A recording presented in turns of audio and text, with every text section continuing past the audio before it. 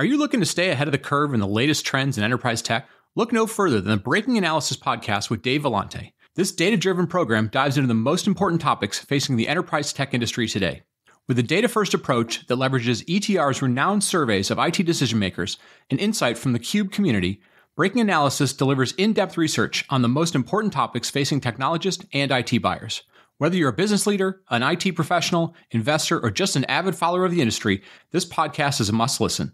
Just search Breaking Analysis Podcast wherever you get your podcast and tune in today to stay ahead of the game in enterprise tech. Cloudcast Media presents from the massive studios in Raleigh, North Carolina. This is the Cloudcast with Aaron Delp and Brian Gracely, bringing you the best of cloud computing from around the world.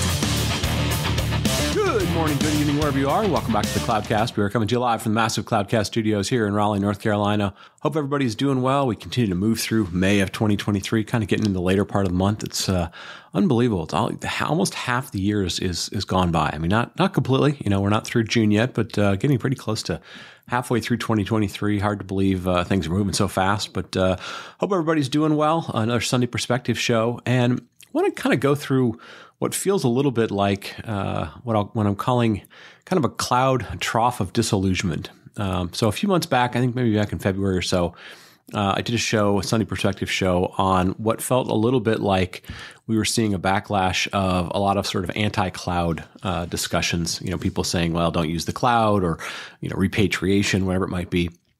And it feels like over the last couple of weeks, we've seen a couple of incidents popping up. Whether it's, the recent cloud earnings, the cloud providers starting to slow down their earnings, not necessarily slowing down in the sense of negative growth, but the numbers aren't necessarily there. And then we start to see, various types of, one-off incidents in which, people start to question, whether or not the things that have built some of the modern principles, the modern trends are a good idea, right? So recently we saw an article that came out from Amazon Prime Video. The internal engineering team talked about, how they had originally built it on serverless and it wasn't able to scale. And so they sort of moved back to more of a kind of a more monolithic type of architecture. And it's interesting because I think what we're seeing is what is really pretty normal, but what feels a little bit like maybe confusing if you've been, kind of around this cloud native space for the last decade or so. And what I mean by that was, there's really kind of 4 or 5 main principles that this sort of modern cloud native movement has been built on, right? The first one is cloud's going to be the dominant place to run applications. We're starting to see people talk about, well, is that still the case? Public cloud would be cheaper to build and operate than do it yourself, than what you do on premises or anything along those lines. The third is, you should just be able to use open source software. Just use what the community provides for you. There's lots of good available technologies there. The fourth was that, most or all modern applications will be built on microservices, and most companies will go through the efforts to modernize existing applications into microservices. And then finally, this sort of idea that, while public cloud would be the dominant place, multi-cloud would not be a real thing.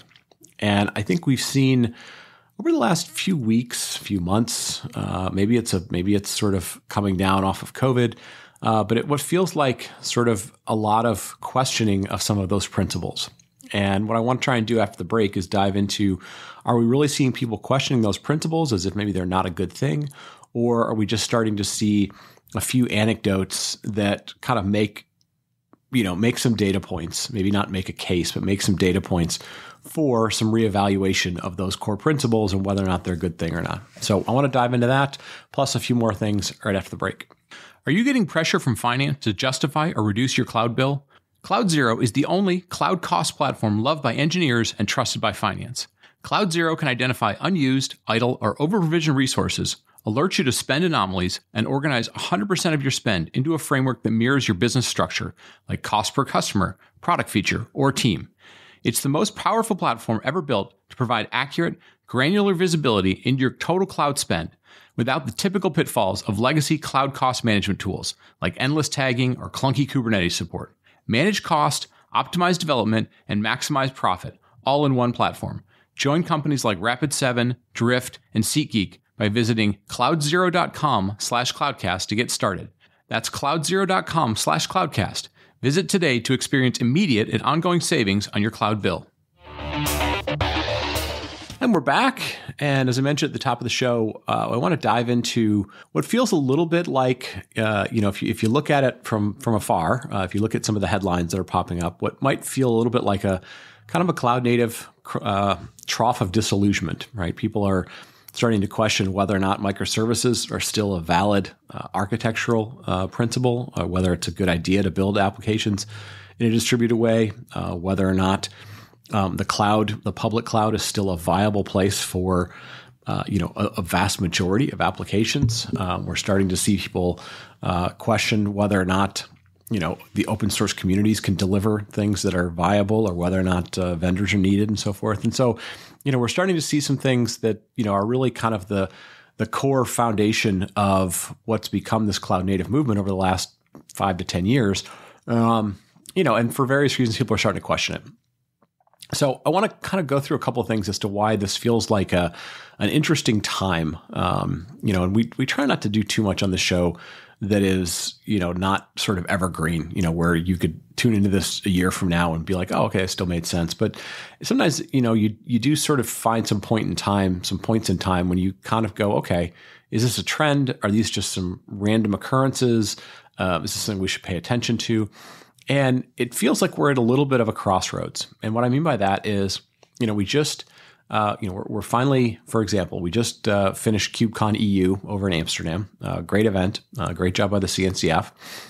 10,000 people in attendance, which is, I think, the largest they've ever had for a CNCF event. Really kind of, gets back to the pre-COVID sort of 2019. I think it was KubeCon San Diego was roughly the same size. KubeCon Chicago, which is going to be in November of 2023, is expected to be bigger, closer to like 12,000 or something like that. So on one hand, you've got a community of people who, are kind of coming back from COVID, coming back from events being small or canceled or postponed. Kind of coming back in droves, which is a good thing. It's a healthy thing. It's a healthy thing for the community. And but on the other hand, you're starting to see various types of articles pop out and various sort of trends that make you question, oh, okay, well maybe this isn't necessarily as big a thing as it could be. And I think the reality of it is we are starting to see some backlash to the idea that, one technology modernization, one technology trend, one technology architecture will be the sort of one size fits all. And, what's interesting about this is if you've been around the industry for a long time, this shouldn't come as any sort of surprise to you. We have yet to really ever see any technology become a one size fits all, a silver bullet, right? What we've always seen is that technologies tend to build upon the other one. And they don't tend to replace the other one, right? So other than like smartphones replacing sort of the, what Steve Jobs considered the not smartphone, right? So the Apples and the Googles of the world replacing the Nokias and the Blackberries of the world. But they didn't really replace the idea of a mobile phone. But, in general, from an IT perspective, what we tend to do is we just kind of stack things on top of each other. Right. The mainframe hasn't gone away. There are still plenty of, PC client server applications written in Windows. There's still tons of, LAMP stack applications out there. There's now a burgeoning, growth of Kubernetes usage. There are, tons of container usages out there, but they haven't replaced the other one, right? There's still tons and tons of VMs out there, running legacy 3-tier applications that, help run the business. And so I think what we're really going through is what feels a little bit like, some people pushing back on and looking for examples of, some things in which, maybe microservices weren't a good fit for you. Maybe, this realization of like, yes, distributed microservice applications are going to be more complicated, at least for some number of people, than previous types of applications had been, right? And, that's okay. It's every trend that we go through is some sort of trade-off. There's never sort of a perfect it just makes everything better. So in the case of microservices, do they potentially make things easier for developers because they can build faster and not have to be dependent on, a huge monolithic code base? Yes, absolutely. Does it make operating the application more difficult for the platform engineering team or the DevOps team? Yes, absolutely. Because you now have to deal with, network latency that you didn't have to deal with. You have to deal with identity and trust and encryption that you didn't have to deal with before. You have to deal with things like Kubernetes or service mesh or distributed identity or all sorts of other things that you didn't necessarily have to deal with before. So we're seeing some of that. The other thing we're starting to see, though, is I think certain things that were sort of promised to us haven't necessarily materialized. So, for example, lots and lots of talk, and if you're paying attention to the show, we've had a number of great sponsors of the show, Cloud Zero these days, who are focused on cloud cost management, cloud cost optimization. Right? We've had Matt Ray on recently from CubeCost and lots of other things. And what's interesting about that is there's now this sort of cottage industry that's burgeoned up, kind of come up around cloud cost management, whether it's, Kubernetes specific or across, reserved instances or any sort of type of thing. And what's interesting about that was when AWS was first sort of staking its claim as the cloud, one of its, two claims was, number one, we are cheaper than running things in your own data center.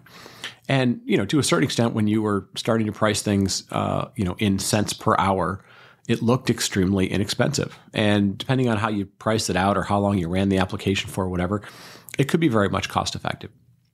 But the other thing that they were adamant about doing all the time was saying, we are going to continue to lower costs, right? And one of the things that was adamant in all of their keynotes every year was, look at how many price drops we've had. Oh, this is the 47th price drop we've had. This is the 63rd price drop we've had. You no longer hear about that anymore. You no longer, the cloud providers are no longer sort of looking out for passing along the savings that comes from, them doing this consolidated buying of compute, storage, and networking resources and passing along those savings to you, right? They've become, you, the end user.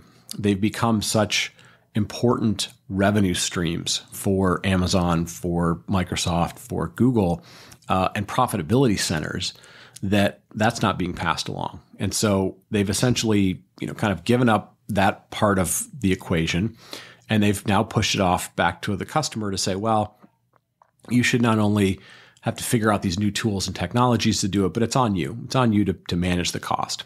And in fact, we're seeing articles, talking about, hey, cloud cost management is not a fad. It just needs to become part of the discipline of what you do, right? It should become, part of your good hygiene for what we do. So again, is that a terrible thing against sort of the principles of cloud native? Maybe, maybe not, right? The economics aren't really necessarily built into the architecture of cloud native, but it is interesting to see how that has shifted as well, right? We don't necessarily expect the cloud providers to be looking out for our best interest in terms of, trying to reduce cost of running. They're really looking for you to just run more in the cloud. And what's been interesting, the flip side of that is, we are seeing the cloud providers as a whole, their revenues are starting to slow down as a whole, right? They're not growing at 80% year over year, 60% year over year. But again, they're at much bigger numbers, right? We're looking at, $100 to $120 billion a year annual run rates, maybe $150 billion run rate. So, that piece of it's, kind of going through a reckoning, a reevaluation, a rationalizing of, what should I expect the cost to do this look like? Because again, we didn't necessarily see that as a thing in IT years and years ago. And then the cloud kind of came along and said, hey, we're going to make this better for you. And that promise has sort of fallen away to a certain extent. The third thing that we're seeing, which is sort of interesting, and again, we're seeing this partially as we talked about with layoffs, have happened somewhat in our industry, right? Haven't been massive. Obviously, we never like to talk about layoffs as not being a big impact because everybody's job is important. But it was in the 5 to 10% range. And a lot of it was kind of a rationalizing of this massive buildup that happened during COVID. But what we do continue to see is companies, end user companies, not investing in training their own people, in not investing in the skill sets needed to help to grow people, to train people up on new stuff. So they want the benefits of new technologies. They're not necessarily willing to train people. They're willing to push them off to a whole plethora of free online training that's available, and we do see people actively trying to take care of their own careers and their own career paths. But that trade-off that used to sort of come from having a loyalty to your workforce, a loyalty to your employer, is now turning into people, staying for a couple of years at any given place because the commitment is not necessarily there. What used to be sort of an unwritten relationship between you're taking care of me, therefore I have a loyalty back to you, doesn't really necessarily exist anymore. And so the flip side of what that means is, whereas during the last 5 or so years, and we talked all the time about, hey, you could just use open source software. If the skill sets aren't there, we're beginning to see, and there was some stuff that was like in the latest, state of Kubernetes 2023, I think state of Kubernetes from VMware. And again, maybe it's a little bit biased because VMware is a vendor, but seeing more and more companies who are saying things like, we are using vendored versions of open source more so than we use, just the open source itself. And, we've seen, I think, a lot of trends of people, struggling with some of the newer technologies. And again, I think a lot of this goes back to not, are the projects good? Are they not good? Is the documentation good or not good? There's just, there's just not the commitment of people to learn the technologies, stay at the companies they're at. And hence, companies are struggling to implement things when people either leave or, they were trying to do it with open source. It wasn't as easy as maybe they perceived it was going to be by itself. And now they're starting to sort of default back to, starting to use some of the vendor versions of that. And it might be coming from the cloud providers, might be coming from a software provider. So, again, it's one of those sort of flips on the trend that was the core of the kind of the cloud native movement. You could just use open source software and that people are going to figure these things out. There's been so much open source software that's come into this domain, into the, I'll call it the CNCF domain. You look at the CNCF landscape, there's just so much that's come in, so many projects, so many optionalities. It's just really, really hard to keep up with any of these things, right? Now, the good news of this is, historically, whenever we've had what felt like troughs of disillusionment, we've had economic downturns, we've had slowdowns in the economy, or some things along those lines, the nature of our industry tends to be one in which companies or individuals or groups tend to be hyper competitive. They tend to be hyper curious, and we tend to see great new interesting things come out of these things. And so I would expect that to happen again over the next 3, 4, 5 years, right? So if you're looking out at the sort of landscape and you're going, okay, maybe some of this stuff hasn't panned out. It's been good. Now it's sort of going through a lull. I think we're going to see some really new, interesting things sort of come along, and they might be more cost-effective ways to build applications. So, maybe sort of serverless 2.0. It might be more cost-effective ways to do this. So, people figuring out the best way to, build a Netlify type of stack and see companies that are doing things along those lines. So, taking the most commonly used technologies, kind of bundling them together, integrating them together in better, newer ways. We may begin to see that. We may begin to see sort of a 2.0 way of thinking about stuff from the cloud providers as their revenues start to sort of slow down and they become critical profit centers for their parent companies. Maybe they do start to think about sort of, a 2.0 iteration of what they've done, as opposed to just being, deliverers of individual pieces and parts, as Brandon Wichert likes to say. They start to think a little more in terms of solutions. So I think, we're going to see some interesting stuff there. The other thing I think that we'll see is, I mentioned, these technologies don't tend to replace the last ones. They tend to be adjacent to the last technology trend. I think we will see for people that have invested in this space, they've invested their time, their effort, their passion, their creativity around this cloud native space. Yes, you will see people start to peel off and go say, hey, I'm going to go focus on AI stuff. That's going to be obviously a big deal. We're starting to see a lot of trends about that. But I think for those who have been around this cloud native space for a while, the companies will begin to place greater value on those that have, skills in this space, that have tangible experience and expertise in this space. Could be 2 years, 3 years, 4 years. But you will see more and more companies who will, value that, maybe more so than, they were having to pay high salaries for people that had 1 year or 6 months of expertise. That's going to start to rationalize itself back down again. But they will see, people who, companies who will value, people that have multiple years experience that are sticking with it.